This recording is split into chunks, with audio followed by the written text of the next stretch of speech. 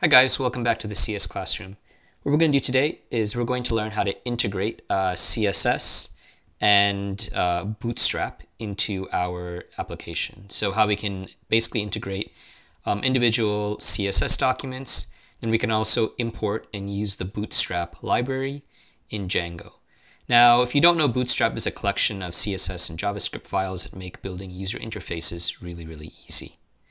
And rather than go and try to teach HTML and CSS, which I'm sure has been done much better in a variety of other tutorials, I'm going to focus on how to use this unique and extremely useful library in the context of Django to quickly build applications. So let's start with the CSS part. So right now, what CSS is going to help us do is kind of style this document. This web page. We're actually not going to do that much styling with the CSS we're going to write today, but I just want to show you how you can get going with it. Now, we've already created index.css right here in our static/guest folder, which we should have created in a previous tutorial, but if you haven't, then create the folder static. This is going to go in your guests directory right here. So we have guestbook, which is our top level directory. We have the guestbook folder inside of that for configuration. And then we have guests for all of our application code. So it's going to be inside this one, you're going to create a static folder. And then inside the static folder, you're going to create another guest folder in which you're going to create index.css. So basically, in order to integrate that into this right here, into index.html, we're going to do a few things. So first, we're going to create head, which is generally where all our CSS will live, where we'll link our CSS documents to our HTML documents. And we're going to do load static.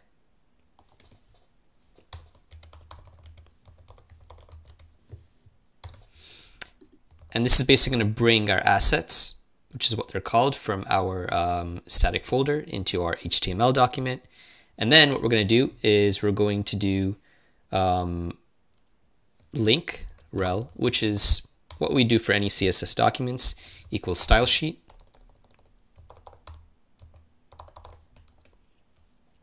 Because rather than CSS documents, I should be calling them style sheets.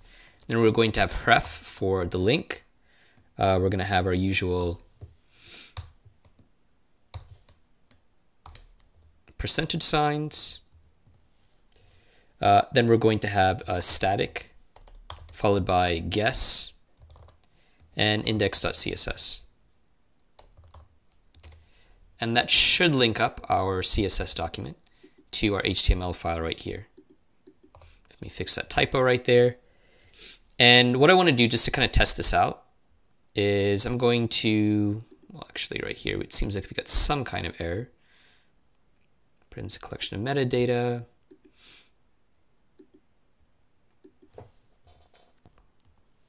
Okay, so far this should be fine. We'll see if there are any errors later on.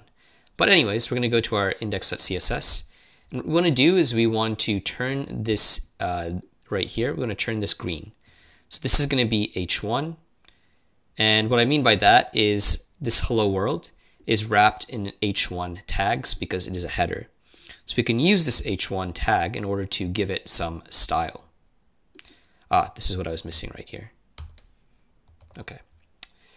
So we'll go to index.css, we'll type h1, and then we'll put some braces right there, and inside that we're going to put color, and then green, followed by a semicolon.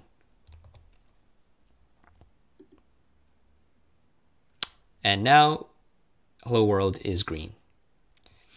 Now there's a whole lot more I could do with CSS. For instance, I could organize this into a grid-like format. Pretty much the sky's the limit as far as changing the appearance and layout of your web page. However, that's not really in the scope of this tutorial. My main goal was to teach you how to be able to integrate the CSS into your Django application. Now that you know how to do that, you can go ahead and explore CSS on your own. So what we want to do now is we actually want to go ahead and integrate the Bootstrap library. So Bootstrap 5 is actually a series of, well, it's a package with CSS and JavaScript that allows us to basically style and set up our web page in a way that is much more quick and easy to use than just with CSS and JavaScript. So in order to get started with that, the first thing we're going to do is we're going to go to our terminal, and that's going to be right here.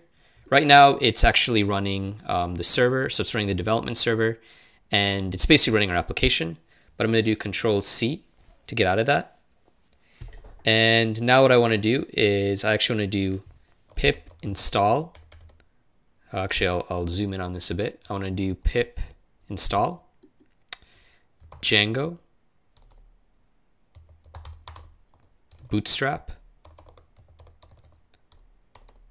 v5. So you should have something like this, and then hit enter. And it's actually already installed, but I'm just hitting enter just to kind of give you the idea. And now that we have that, we want to go to settings.py in our guestbook directory, the one for configuration. So we're going to go right here, and right here where it says installed apps, we should just be able to go ahead and put in Bootstrap right here. So normally you'd have to just kind of copy or link the Bootstrap files, but here we have a way to directly integrate it into JavaScript. Rather, before we move on, I would actually like to just make one quick fix, so it's going to be Bootstrap 5, not just Bootstrap. Anyways, moving on. So what we want to do now is we want to actually take Bootstrap files, so basically this library of UI elements, and integrate them into our HTML. So right here we have index.html. Before we do this, we're going to actually tackle another concept called templates. So templates allow us to split up our HTML or our front end into different components with higher level components and lower level components. So what we're going to do right here in our templates/guest file is we're actually going to create a new file called base.html. Actually need to drag this right here into guest, so it's actually in this directory. And the idea is that in index.html, we're going to be including base.html. So we're going to do something like this.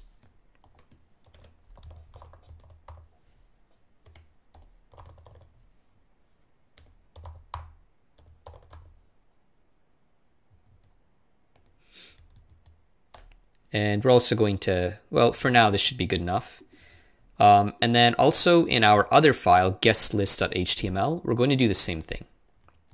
Now, the reason we're going to do this is so that we can actually include all the code from base.html into both guestlist.html and index.html. In a sense, both of these files will inherit any HTML or code from base.html. This includes any visual elements, any style sheets, or any JavaScript that's been attached, or any other files. This is so that we can have a standardized set of code that different documents can use. And basically, we can reuse base.html in different documents instead of having to copy it. Also, if we want to edit some code that's common to all the different HTML documents, we can do that in base.html. So now that we've done that, let's go ahead and look at what base.html is actually going to look like. So what I'm going to start out by doing is just creating an HTML document. And in this HTML document, I essentially want to put the header, so the list, and index.html to be able to share this CSS file. So we're going to go here. We're going to kind of create base.html as we would any other HTML document. We'll have that. We'll also have a body. And what we're going to do is we're going to take this out of here and put this in here in our head. And in our body, we're actually going to have h1 guestbook app. And we're going to remove any heading from index.html right here, because the idea is that now this guestbook app will be displayed in both index.html and guestlist.html. By the way, if you don't remember what guestlist.html is, that was where we could actually see all of our... Actually, I need to restart the server. Let me go ahead and do that. But that was where we could see a list of all guests.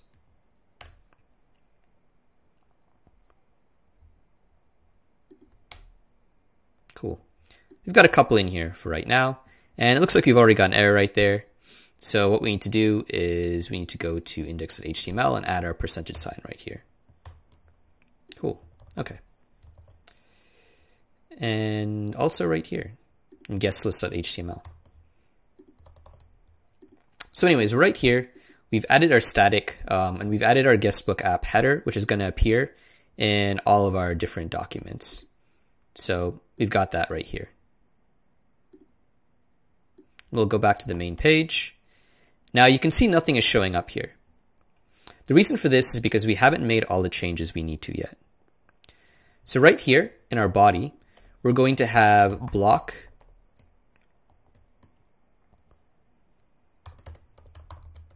content. And then we're going to have end block. And what this basically means is that any content from the child content block right here. So all HTML documents will be this, or all web pages will be this, with whatever other content taken from the child HTML files loaded in this content block right here. Now, equally, in index.html, we're going to have to make a change to reflect that. So we're going to have to take all of our content and put that in block content. And then, okay, we'll need to do that.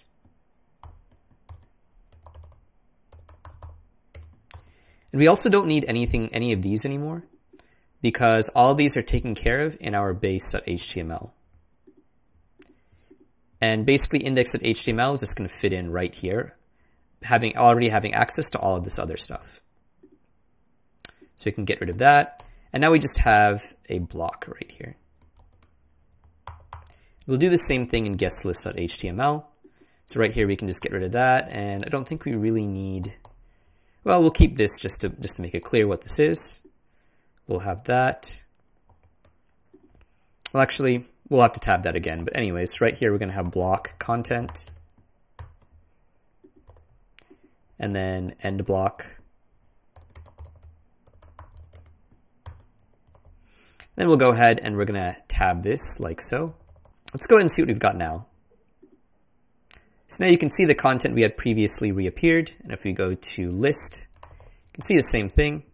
We see the content that we had before we made these changes.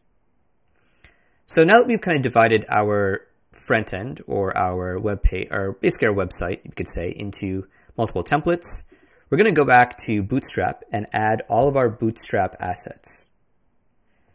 So we've got load static. We're also going to, we're just going to copy that real quick. We're going to have load Bootstrap 5. 5 just being the version of Bootstrap. It's been around for a while. We're going to have load Bootstrap CSS. We're going to have load Bootstrap JavaScript. And we're going to have, well, actually right here we don't need load for these. We just need Bootstrap CSS. Then we're going to have Bootstrap messages.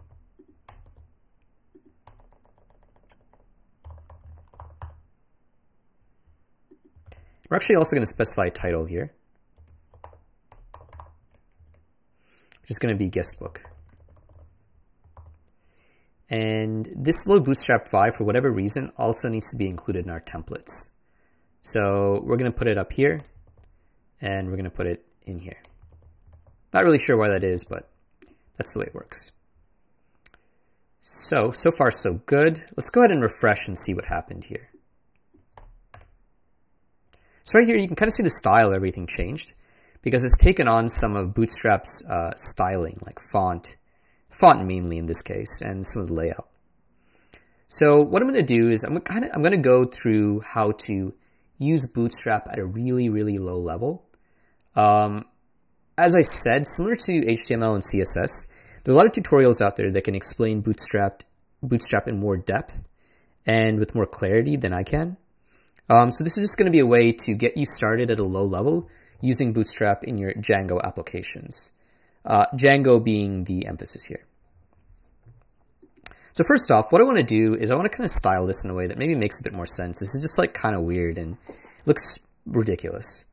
So what I'm going to do is I'm going to take all of our code right here, which is mainly the form, and I'm going to actually create a container.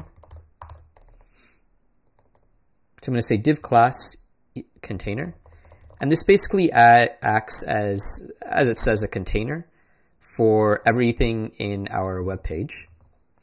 And what this also does is all of our content in here, it's going to center it, and it's going to provide some horizontal padding on either side.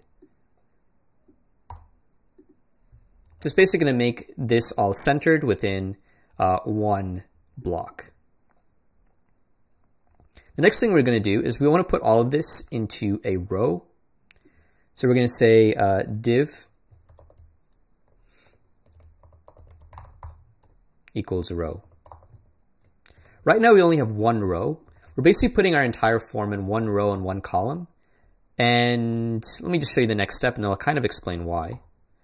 So we've got div class equals row, div class equals column.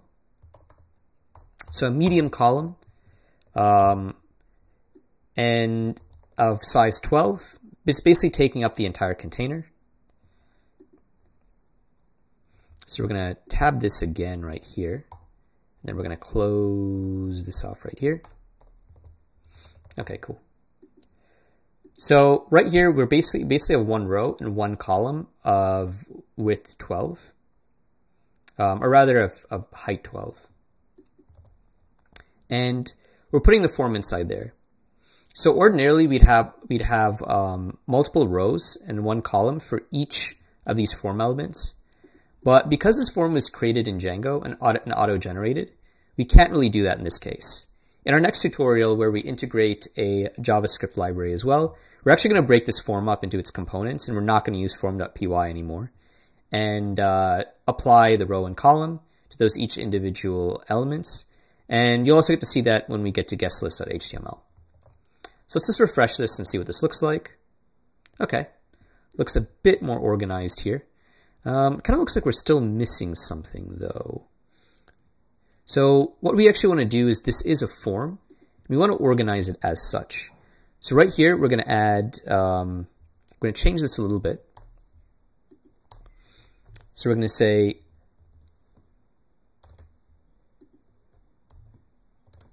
Bootstrap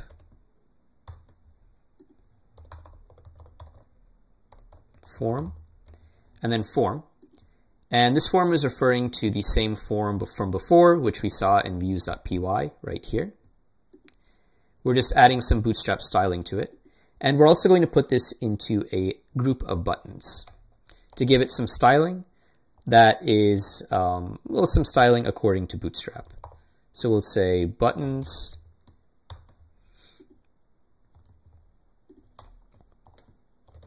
and buttons. Perfect. Okay. Is there anything else we need there? We got that. Okay, that should do for now. Let's go ahead and refresh this. And we've got something that looks a lot more presentable. Now, what I want to do actually is two other things.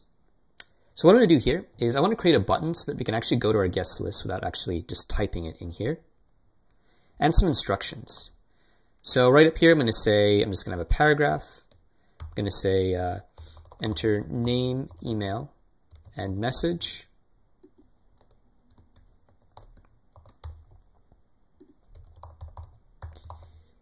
And then click the submit button.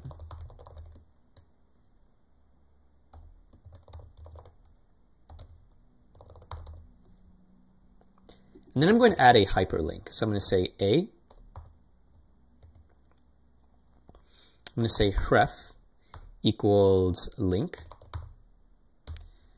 So similar to what you put in right here for the form action. Then I'm going to say class equals button, and button primary, followed by go to guest list. Let's go ahead and let me just refresh this. And we've got a button here. It says go to guest list, and we can, well, I typed in the link. I probably should have typed in list, actually. So we'll type in list. So basically what happened right here is we have a really nicely styled button that looks very different from our submit class. And class is basically applying, they're basically containers of CSS code. So we're basically applying a class called button and button primary to this element right here, this A element. We're typing the text for the element for the button, and then a link so that when we click on this, we're just going to go to list. Let me refresh this.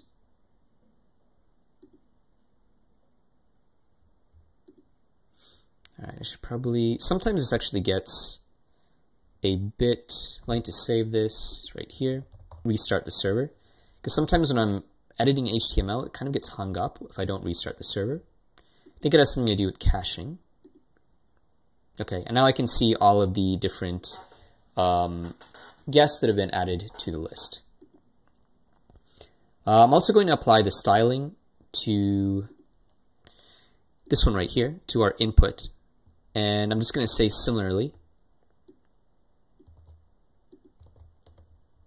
Cool. Okay. Now, I knew how to do that because if we go to the Bootstrap website, I knew how to do this because if we go to the Bootstrap website, we have all sorts of instructions on how to customize our layout. So, got actually just CSS components, or CSS attributes, and also we've got some different components we can add, and buttons is one of them. So we can create these different buttons. I created a primary button. What I could do as well is I could create a success button. So if I go back to my code and I type in right here, success. Okay, I've got submit right there. I got to type in class, I spelled that wrong. So right here you can see a nicely styled Bootstrap submit button. Okay, so now that we've done that, what I actually want to do is I want to go to guestlist.html and I want to show you how row and column can actually work instead of just using one row and column for this whole thing. And what I actually want to do is similar to what we did with index.html. I'm going to say div class equals container, so creating one huge Bootstrap container around all of the content on the page.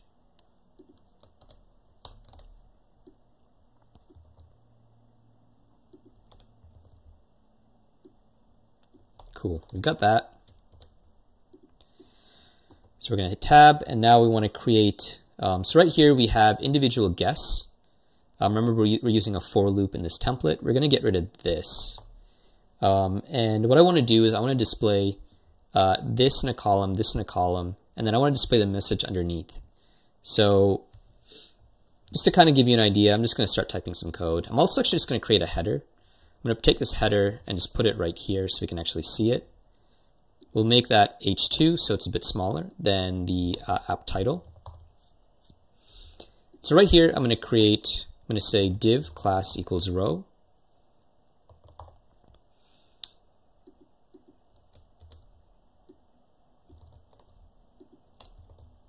So these are going to be in one row, and then I'm going to have the actual guest message in another row. So we're going to have two rows basically for each guest entry. And I'll say, I'm going to tab this right here. And I'll say guest.message. And this is just going to be in one big column because probably it's going to be a longer message. So we're going to say div class equals col md12. Remember, that's going to take up the entire width of the page, or of the container rather. We'll do enddiv, or we'll close that out.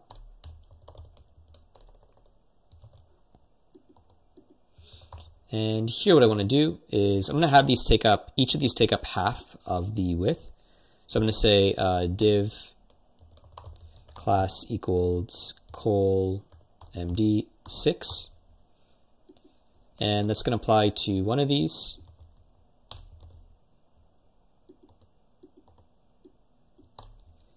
And I'm going to do the same thing for the next one.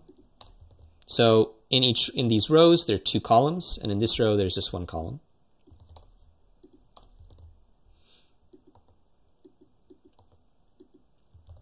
Okay, cool. And I think what I also want to do is I want to create labels for each of these just to make it a bit clearer. So I'm going to say that this is going to be the name. This is going to be the... Let's go ahead and save that. And let's just refresh this. Okay. So we've got name Jeff, message Jeff, email address. For a lot of these, actually, I just wrote the message as being the name.